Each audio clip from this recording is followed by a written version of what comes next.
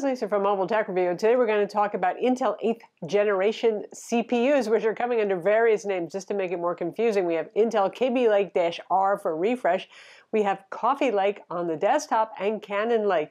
So, you know, the past 3 generations, nothing much has happened with Intel CPUs. They've been focusing on power management, but performance, not so much, 5% per generation at most. So if you have an Intel 4th generation Haswell machine versus the 7th generation, not a lot happened in terms of performance jumps.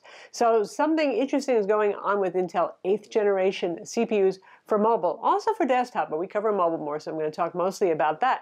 And what they did is they doubled the number of cores for the 8th generation. So double the core should be double the speed, right? Well, it's not always that easy, right? We've seen with smartphones, Qualcomm Snapdragon CPUs, they had 4 cores, then they went to 8, then they went back down to 4 because they weren't getting the level of performance they were hoping with more cores.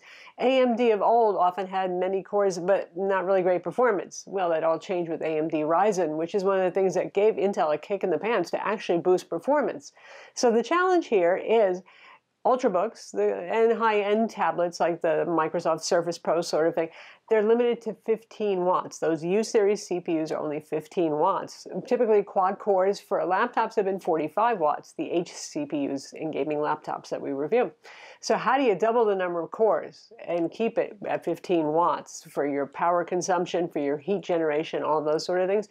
Well, you drop the clock speed. So I thought, well, this is not going to be good, is it? So the base clock speeds dropped to like 1.6 gigahertz instead of 2.8 gigahertz we had in Intel 7th generation.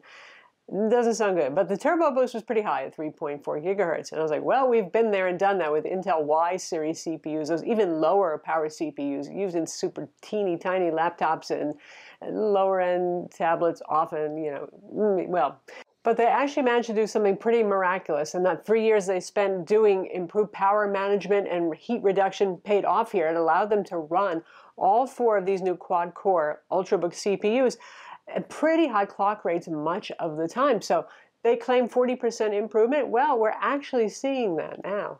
So there are Core i5 and i7 CPUs. No surprise there. There's 4 total that are available in 8th generation. You're going to see manufacturers offer 7th and 8th generation in the same line. Like the XPS 13 from Dell, you're going to see 7th and 8th generation CPUs with the 8th generation being at the more expensive. And others like Xiaomi, and we have the Notebook Air 13 here and the new Notebook Pro model with 8th generation CPUs. They're only doing 8th generation for this Pro model. And this one is only a 7th generation. So you're going to see a little confusing mix and match there. But anyway, 4 CPUs, and you can see on screen how those compare.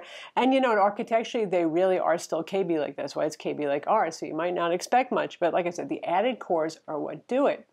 Now, here's the thing. When you do that sort of thing and you have a very low thermal and wattage limit, that 15 watt, well, something's got to give, right? And how do you do that 40% or almost doubling, which you would expect with more cores? In fact, benchmarks are not always a good indicator because benchmarks don't run for very long. They don't run for hours at a time. They run for short bursts. And so CPUs can do pretty well because they don't hit that limit in thermal or in power as frequently. So we have the benchmarks you can see on screen here, say with PC Mark 8. And, well, that's a good number. Okay, that's fine. PC Mark 8 isn't even the greatest differentiator. How is that different from today's quad core like you find in a gaming laptop, the Core i7-7700HQ? Look at the difference in the graph, and you see how the gaming laptop can keep that turbo boost speed. It's almost a straight line across the top for a reasonably long test, whereas you see a whole lot of spiking going on the graph for the Core i5-8250U. But still, it's spending a good amount of time peaking there, enough that it gets a pretty good score. Geekbench, very, very short score. Geekbench 4, not a good indicator of performance over more than a minute, basically.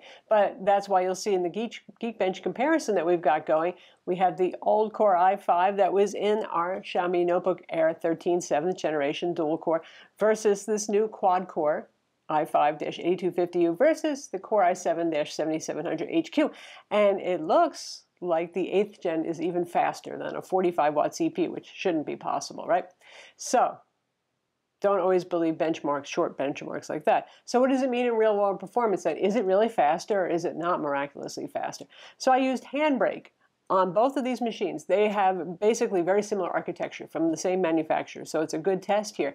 You've got the same amount of RAM, you've got the same fast SSD inside. Good, and they both have NVIDIA MX150 low-end dedicated graphics. And then I throw in a Core i7-7700HQ using an MSI Titan Pro that has a physical button to switch to integrated graphics to make sure that wasn't involved. But Handbrake only uses the CPU. Intel QuickSync, which is optimized for video encoding and decoding. So I took a 4K H.264 video that was 1 gigabyte, so we're talking a pretty big file size. We're going to keep these CPUs busy for a while. Converted to 1080p H.265 HEVC, which is something that Intel QuickSync handles well on these later CPUs. And you can see, in fact, a 38% improvement in speed from the 7th generation Core i5 to the 8th generation Core i5. So it really is true. That's a real world test. That took anywhere from 18 minutes from the 7th generation down to 12 minutes for 8th generation. But still, the Core i7-7700HQ, the quad-core 45 watt, is still the fastest. That one, as you can see, managed to do it in 9 minutes, which is a 25% improvement over our 8th gen CPU. So there's still work to be done. We're waiting to see what happens with H-series CPUs, which we may not see until Cannon Lake. So we've got Kaby Lake-R, we have Coffee Lake for the desktop CPUs, and we have Cannon Lake, all being in the 8th generation. Ice Lake will be the 9th generation. Cannon Lake will come out sometime in 2018. Intel's been delaying and pushing back, so we don't exactly know when. But there you have it. So what is the gist of this? This is finally a time when you want to upgrade your laptop. If you've been watching each of these last 3 years worth of generations saying, well, not much has changed here, finally something has changed if you go for one of these new quad-core 15-watt CPUs in your Ultrabook. If you have a gaming laptop, you got nothing to worry about just yet. Wait and see what the 45-watt CPUs are going to bring. They'll probably be going up to 6 cores. That's what's happened on the desktop. The old 4-core desktop i5 and i7s are now 6 cores. The i3 is 4-core. So you get the idea. We're adding more cores on to very great effect. It's a good time to buy a laptop this fall into the holiday season. I'm Lisa from Mobile Tech Review. Be sure to subscribe to our YouTube channel for more cool tech videos, and thumbs up if you like this vid.